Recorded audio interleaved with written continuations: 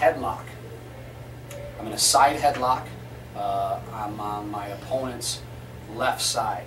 So as he goes to pull me, I'm going to take a step, my left foot in front of his, double hammer fist to the groin and kidney, reach up and grab the hair or the eyeballs, whatever I can get a hold of with my right hand. Peeling the head back, I'm going to turn to a hard blow with my left foot and drive my left palm into the chin. In the B version, I'm on the opposite side of him, so he's on this side.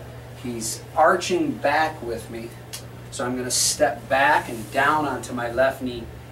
Reaching over with my right hand, I'm going to try to pull the arm free of my throat as my left hand delivers a vertical ridge hand to the groin.